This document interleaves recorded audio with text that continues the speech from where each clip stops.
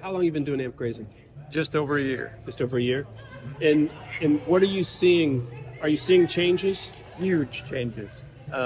We have a lot more grass. The cows are more healthy. Right.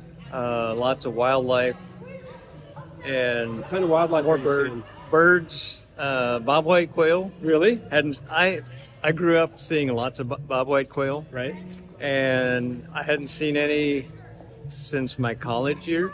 Really? So about almost 40 years ago. No kidding. And I saw the first bobwhite quail that I have seen on the farm.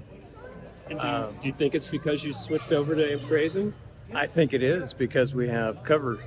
So we have tall grass and even weeds Right. that cows eat and quails love. Who called them weeds in the first place? I guess people that thought they're in the wrong place or something. Right.